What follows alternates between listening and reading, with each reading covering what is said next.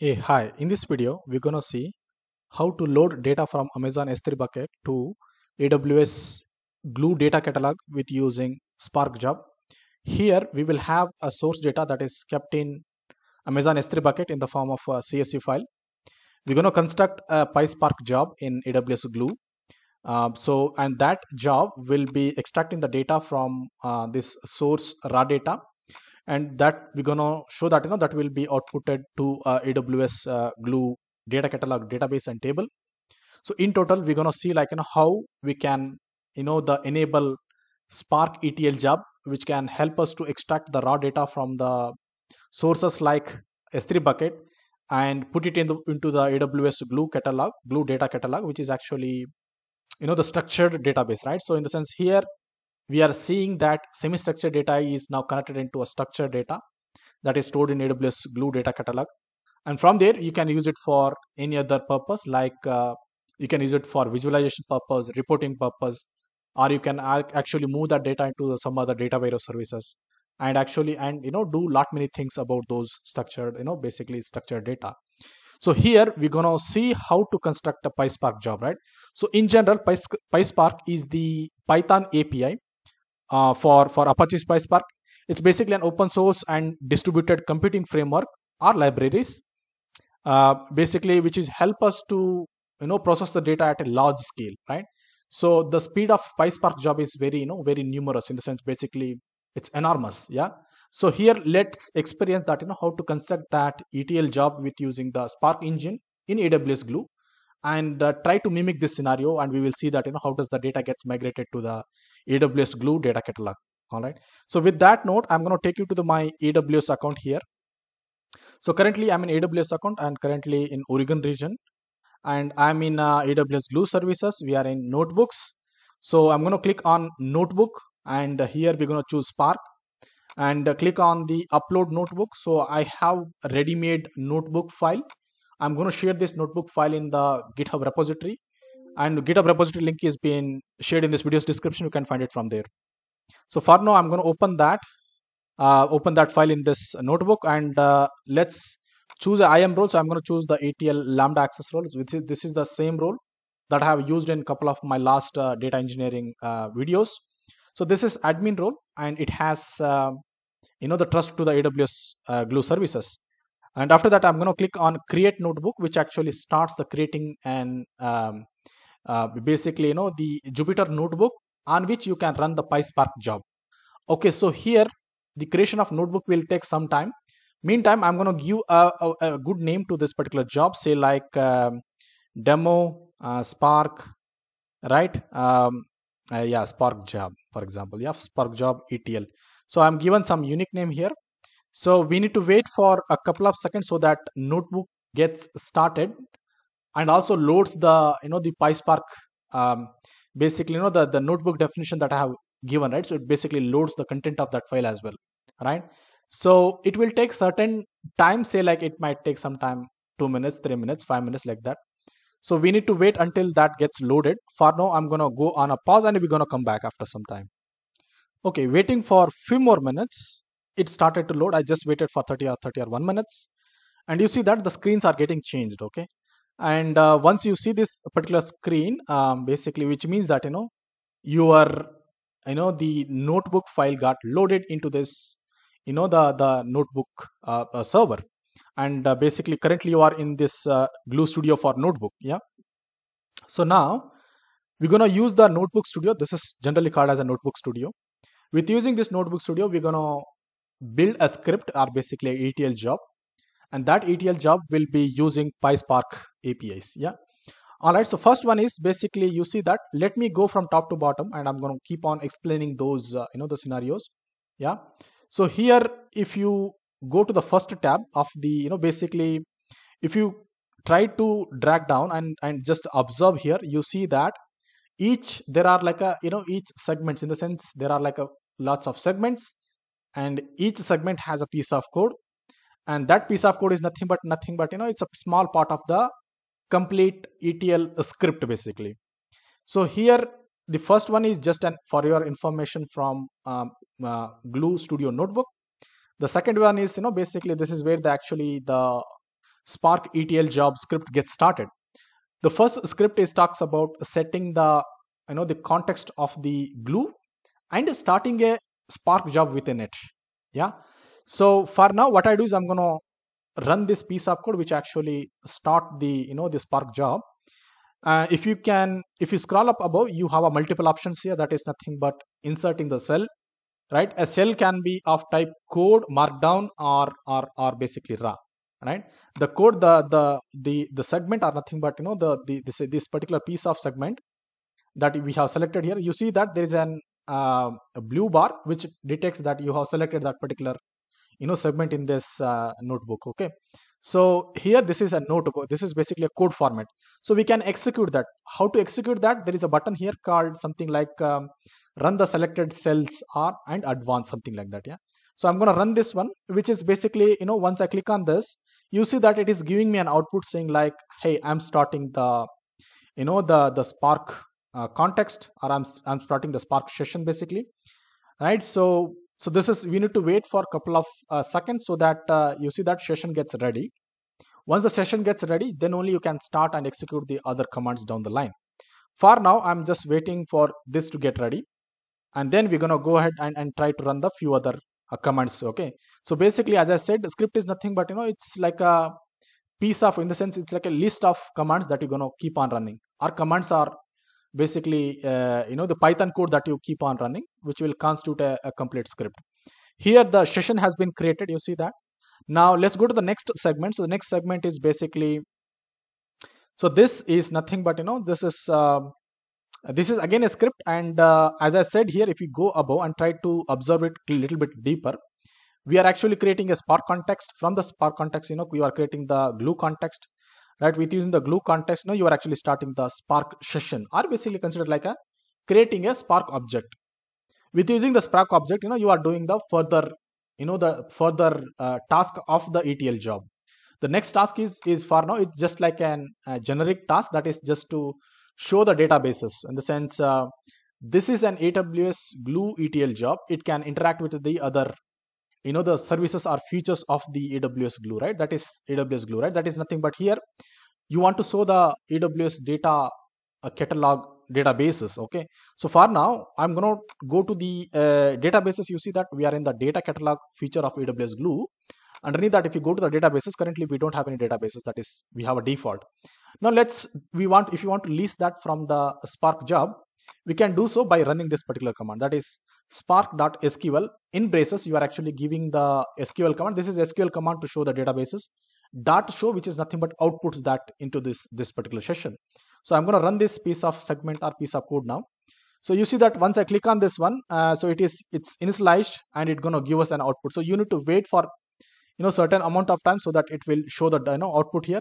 Here you go, right? So it has outputted here, that is nothing but namespace equal to default. If you go to the data catalog, we saw that we have only default database, which is given by AWS. Okay, so that is the one option to execute this the SQL code. Here I'm going to show you that another method, that is nothing but called something like magic shell.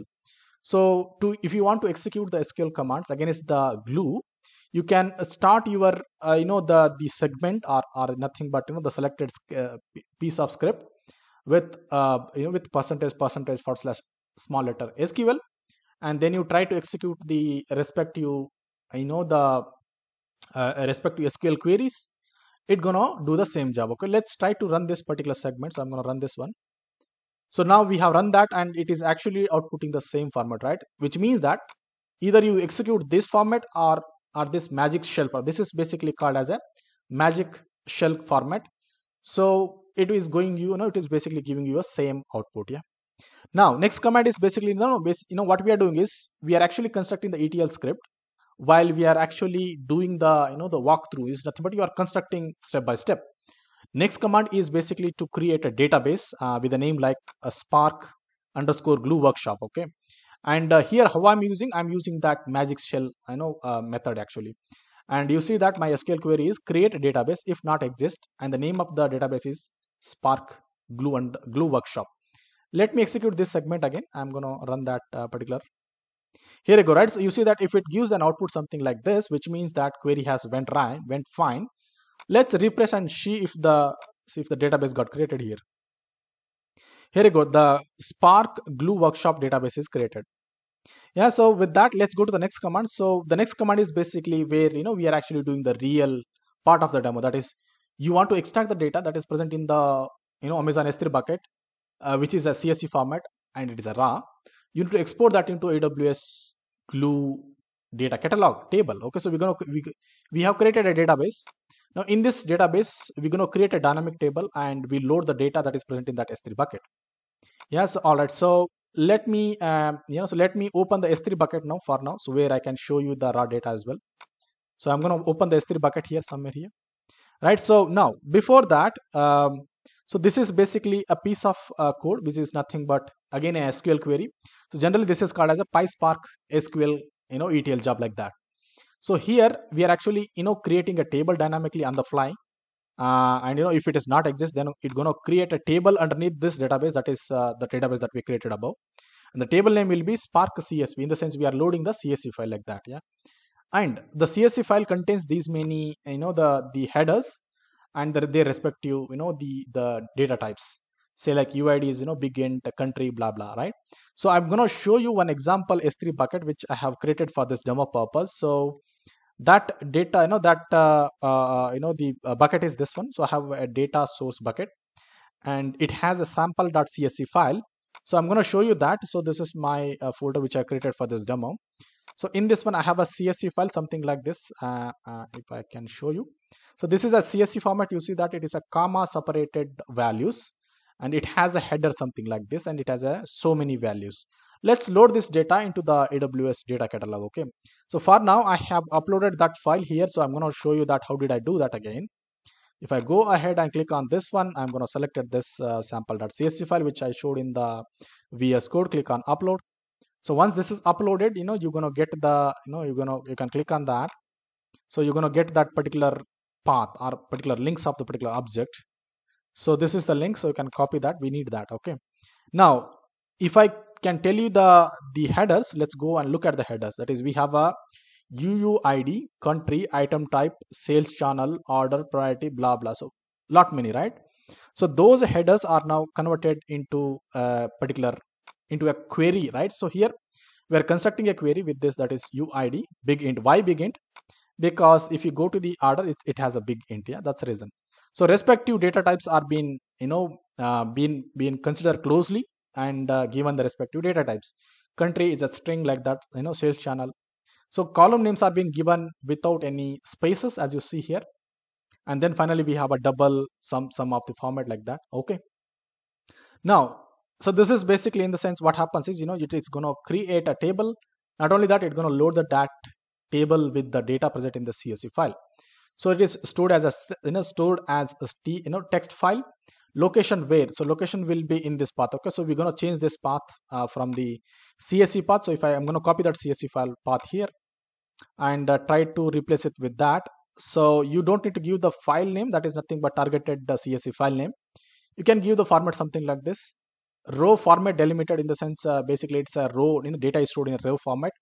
Field is terminated by comma, in the sense it's a comma separated value. And then the line is terminated by next line, that is /n. And in the TLB properties, this is nothing but skip line count equal to 1. Yeah, so what happens is basically, this is the command which is actually heart of the ETL job, which actually extract the data from the S3 bucket and load into the AWS Glue data catalog table dynamically, pointing to a particular database. So let's run this code. So I have clicked on run. You see that it is currently running. So you need to wait it for some time. If you are getting this kind of output, which means that it is a good sign, it has loaded the data. So if you go to back to the databases, let me go back to the databases, and let's go back to the databases, choose our databases and refresh it. Basically it should have a table created. Here you go, right? So we have a table. This is a Spark CSV and pointing to this particular S3 bucket. You can open this and you can see the the whatever the format we have given. You can see the schema that is being given. So it is basically dynamically constructed, right? So that's fast how it is, right? So while it is loading, so it's basically loading the page. Yeah, I'm going to refresh it again. Go back to the phase one. This is the loading the again. So you see that table overview, and here are the schema that we have defined. Yeah.